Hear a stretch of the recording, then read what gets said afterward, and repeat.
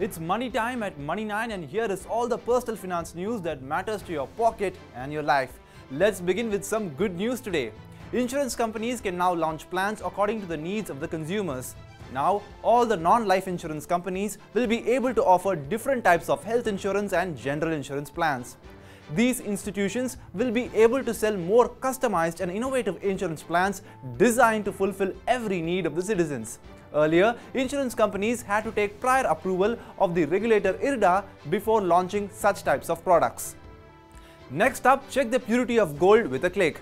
If you want to find out the purity of the gold article that you have purchased, you just need to download the BIS CARE app.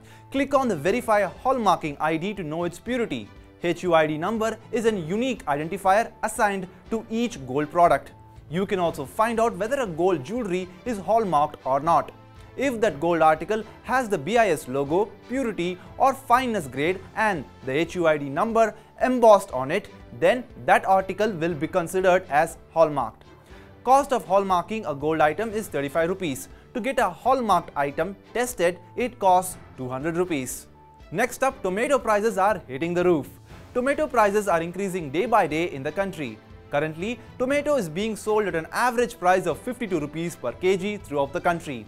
Just 1 month ago, it was at around 30 rupees per kg. In Mumbai, tomato is being sold at 74 rupees per kg. Prices have more than doubled in the last 1 month in India's commercial capital.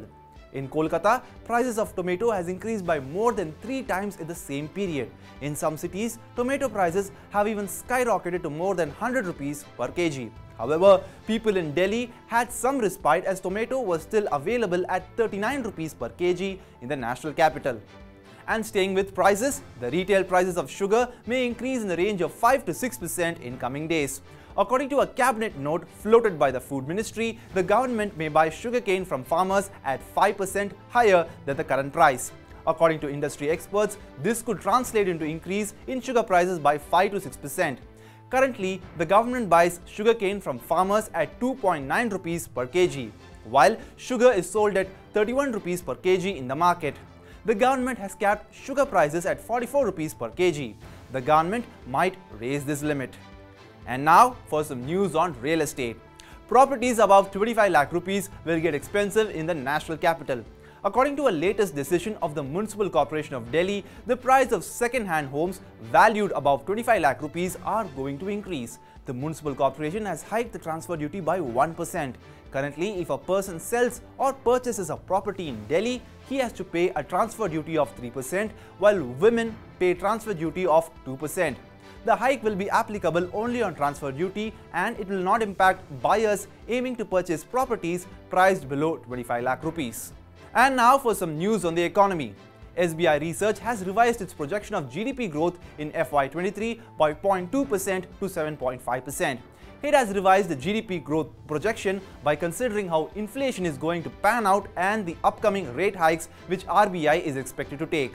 The SBI's report has also projected the average inflation to remain below 7% for the entire FY23.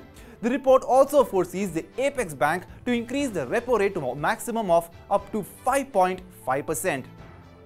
Next up, here is some action by social media firms Facebook and Instagram. Facebook and Instagram have taken action against more than 1.3 lakh violent, hate speech and inciting content in April. According to Meta Platforms, the parent organization of Facebook and Instagram, there has been a continuous rise in postings of violent and inciting contents on the two social media platforms. It said that such types of violent contents are generally in the form of posts, photos, videos or comments. Meta has taken action against all such types of contents by removing it completely or covering photos or videos that may be disturbing to some audiences with a warning. Now some news on rural demand. Data and analytics firm Nielsen has said that the demand in rural India has plunged by more than 5% in fourth quarter on a year-on-year basis. The demand has fallen the highest in the last 9 months. This has happened because FMCG companies have increased prices of their products many times during this period. The analytics firm has also said that the rate of increase in prices of various categories of products in the March quarter was higher in rural areas as against urban areas. Companies like HUL, Godrej Consumer and Marico have said that they had no choice but to hike prices due to higher input costs. And staying with demand, financial advisory services firm Deloitte said people in the 18 to 54 age group have said they were concerned about how they are going to save money in future. They were already preparing themselves for financial instabilities which they are expecting to likely hit them in the future. The report also mentions that both discretionary and non-discretionary spending are continuously falling in India. The financial advisory services firm has also said that inflation and weakening rupee have driven the citizens to become more circumspect about spending. And we end today's Money Time with UPI. The UPI transactions in the country crossed 10 lakh crore rupees in May. This is a record high since the launch of the payments platform in 2016. And when it comes to the number of transactions, that stands at a whopping 5.95 billion in May, which is another feather in the cap. Back in April, UPI had processed 5.58 billion transactions amounting to 9.8 lakh crore rupees.